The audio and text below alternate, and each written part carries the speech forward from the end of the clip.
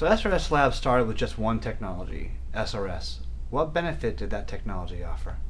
Well, before SRS, you were pretty much limited to stereo, which is a 2-channel reproduction system, 2 speakers, and all the information that the microphones picked up, which microphones are a lot different than ears. They pick up everything. Ears are very discriminating in terms of spatial localization, in terms of frequency response. Microphones pick up everything and crammed all that information, the direct information and the ambient information, all the information into 2 channels, into 2 speakers.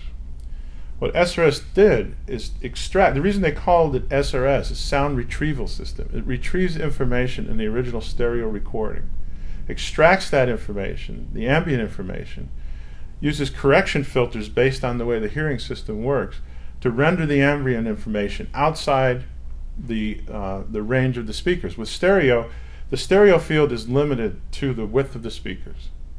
And in order to get any stereo effect, you have to sit right between the speakers. With SRS, the stereo field was spread beyond the speakers to about 180 degrees, and it eliminated the sweet spot. You could hear the SRS effect anywhere that you walked in the room. So what it did was take reproduced stereo audio and bring it a lot closer to what you would experience in a live performance.